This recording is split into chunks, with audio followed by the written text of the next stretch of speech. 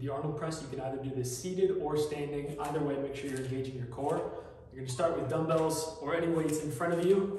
And the main emphasis here is controlled rotation and a press upwards. So I'm gonna go slow and controlled, rotate out, go to the top, slowly back down as I rotate internally.